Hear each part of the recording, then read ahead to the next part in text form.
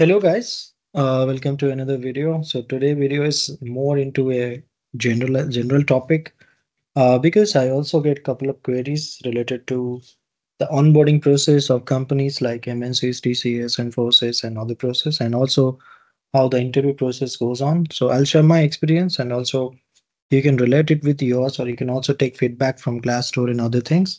But what I'm sharing, this is totally my personal view and my personal opinion, whatever things I have captivated in this entire slides. So this will give in perspective whether if you're attending an interview for DXC.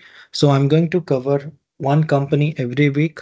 So I'm just to give you some information there so that you can get an idea when you are going for an interview. So in the first step, we are going to discuss on the interview process, and then we'll discuss on the onboarding process of DXC. So in this entire session, I'm going to discuss a little bit about how you're going to apply for the role in DXC. I'll give some company overview and what kind of role they are hiring right now in SAP space. And non-SAP space, you can please check their website and career section. So I don't have much idea on that. Next is the interview rounds. I'll guide you on what are the interview rounds and what are the hierarchy they are having, and which role you can be find yourself is suitable. Then the salary discussion, I'll give some numbers based on the experiences and what's the current market trend DX is following and how much they are paying based on the experiences, and also of course in terms of the designation. Then you are having the pre-onboarding process. So I'll discuss more on the pre-onboarding process, how, like what are the documents required and how to ensure that your documents are intact, and what are the important, documents you need to get it from your previous employer in order to start the pre-onboarding process. And then next thing is we are going to discuss about the background verification, very important for DXC. If you're joining DXC, they follow a strict background verification process. Any document is not matching, they'll be rejected. So in short, I will give a guide on how you're going to do that, and how you're going to upload your documents, and how you're going to ensure that your BGB is successful.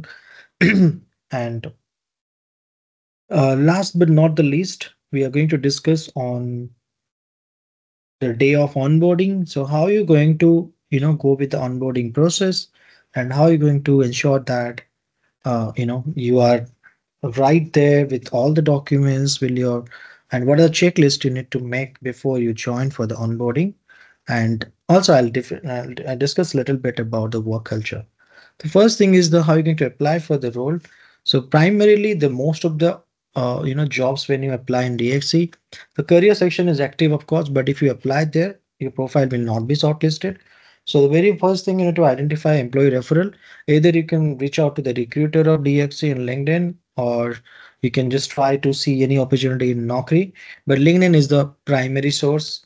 Second thing, you can also go with employee referral. If you know somebody who is good enough who can refer you, you can also go with that.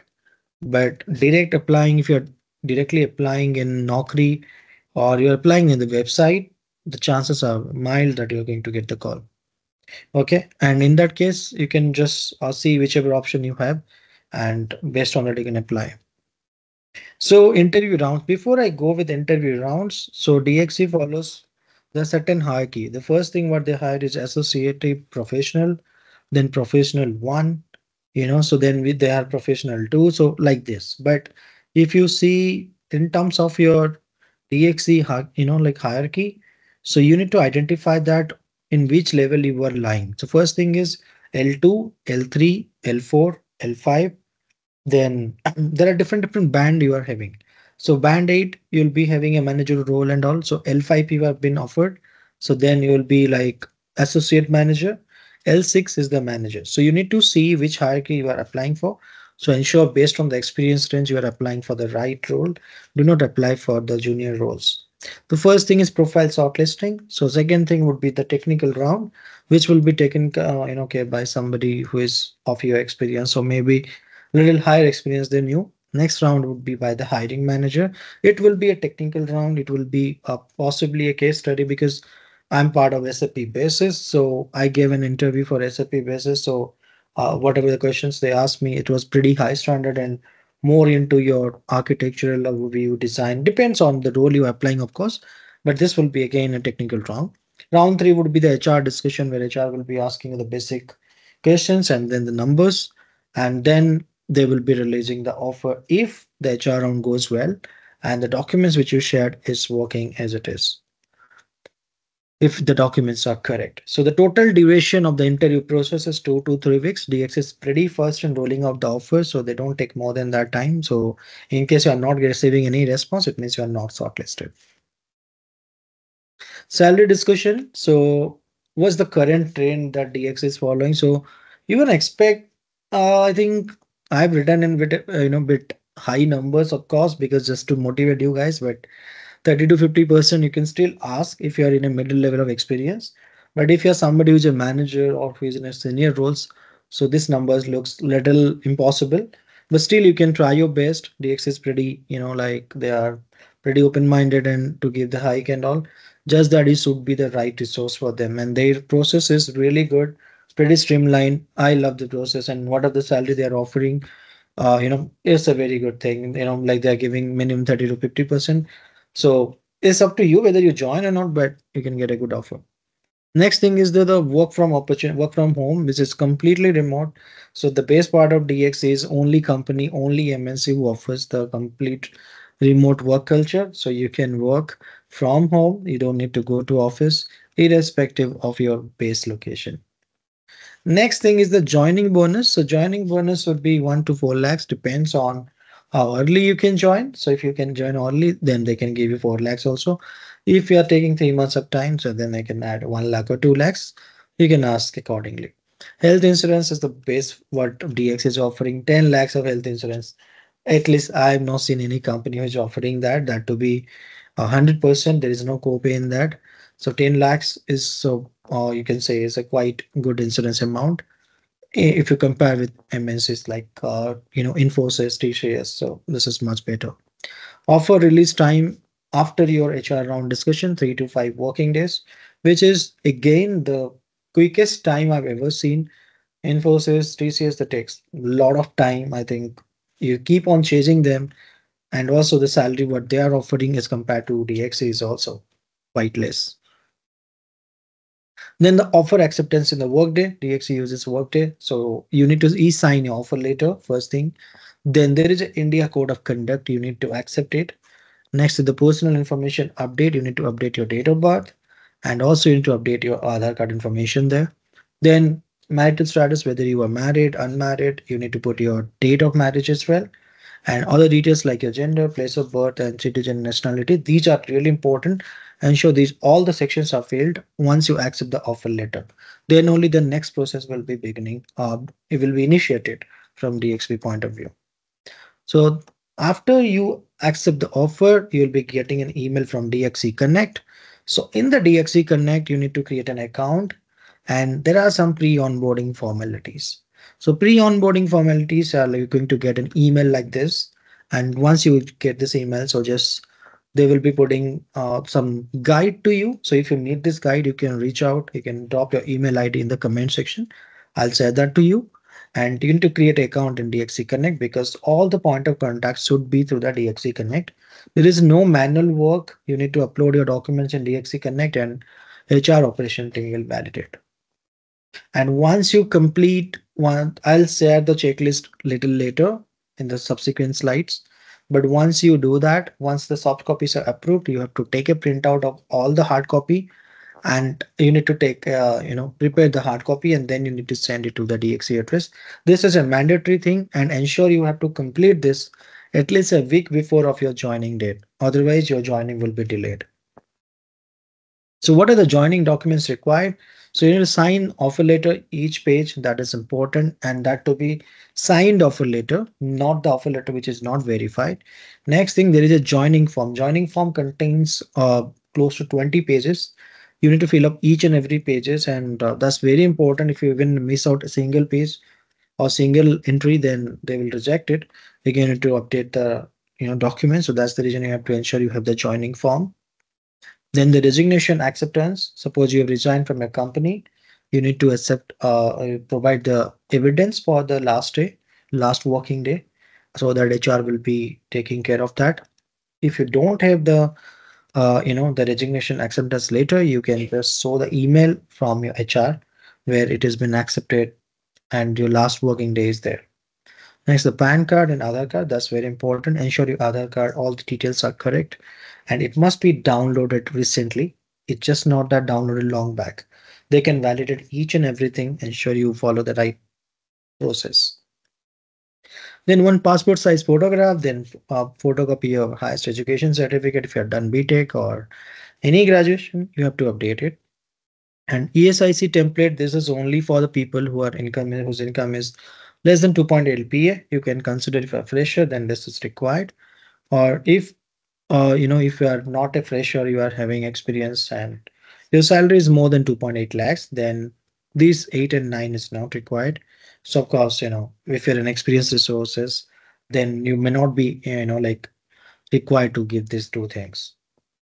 So these are the guide for the form, filling the form. If you need any of this guide, you can just drop your email in the comment section. I'll try to help you, and this will definitely guide you to do the onboarding without any issue. Then you will be part of the DXC inner circle. So once you are part of the DXC inner circle, you will be getting this email, and there will be one person who is going to assign, and so that you can be in touch with a team member and they will be helping you for the entire process, which is again a very good initiative by DXC. So whenever you are joining, before you join, you'll be getting this email. And once your background verification will be initiated, you'll be getting an email like this, your onboarding process and your background verification will be done. So First Advantage or Authbridge. So these are the two company who does the background verification for DXC. And you'll be getting an email either from your First Advantage or you'll be getting the email from Authbridge. So when I, submitted the documents, I got the email from Authbridge. So you need to use Authbridge. If you are getting email from First Advantage, it's up to you. Okay, so all the documents has to be submitted so that the background verification can be initiated. Without background verification, you will not be able to join DXC. Then the background verification email from Authobase. So once you get the email, this is an urgent reminder to complete the pending submission. So you need to update the documents. They'll be giving the credentials and the URL. Using this, you need to update all the records like your last 7 years residence details, wherever you stayed. You have to furnish all the details minutely. Anything not there, so there's a chance it will be rejected. And other documents like your education background, your salary slip, your company and experience letter, everything you need to update that so that they can validate with the employee ID as well. Then the BGB submission email. So once you submit all the documents in the Authbridge portal, so you will be getting an email. Greetings from Authbridge. This is to acknowledge that your successfully submission of employee background verification form, and this is the background verification has been initiated and the HR team of DXC has access to track the progress. They can track it, and if anything is required, they'll reach out to you. So once your BGP is successful, you'll be getting an email. Okay, this has been successful and requesting organization, all these things you can see here. So all your details you are going to see in the email. So this means your background verification is successful and you are one step ahead for your joining process. Then this is the final onboarding day. So you will be receiving the email just a day before around evening 7 p.m. to 8 p.m. Suppose today you are tomorrow you are joining. So today night, today evening you are going to get the email and you will be getting a Teams invite so that you can join there. Before you join, you should have your resignation acceptance letter, last working day proof. Without that, they won't onboard you if you don't have this document. Ensure you have these documents handy with you. So once you join it, then you will be providing all the documents and that will take 3 hours entirely and you will be onboarded and parallelly you are going to receive your laptop and you can start working. My experience with DXC was amazing from the beginning till end. It was a good experience, though I didn't join because of whatsoever reason. But the process of interview was really smooth. People were pretty they were pretty optimized. They are streamlined. They reach out to you every phase of interview process and they guide you in the right way. At least if you consider other MNCs, I find DXC better in terms of your uh, you know recruiting process. So that's the reason if you're looking for opportunities and remote work, and also with good salary. I won't say it's the excellent salary, but considerably from other MNCs, it is a good. What they are offering is they offer a in decent salary, and where you can also learn a lot of things because they have also a lot of SAP specific projects. For non-SAP, I don't know. For SAP related things, DXC has a lot of RISE projects and all. You can go ahead and do your contribution. So as I said, two, three things you need to be very careful. First thing, you need to ensure that you're applying for the right role, understand your designation, understand your work, ask for the right salary, ask for the joining bonus, complete your onboarding, pre-onboarding process and background verification process on time, and then you can join. I understand there are a lot of negative reviews in Glassdoor, but if you ask my personal experience, it was amazing. So it's your at the end of the day, it's your call. But I just wanted to show you all the information what it takes to join DXC. I hope you enjoy the video. If you enjoyed it, do like, share, and subscribe. And do not forget to subscribe Odia Engineer. We are also bringing a lot of other videos specific to your onboarding and joining experience or the interview process of other MNCs. So or also the small companies will be get to see those things in coming future. So ensure you subscribe and share it to your friends who are looking who are applying for the jobs in DXC or who are looking for information in DXC. That's all for now. Have a great day.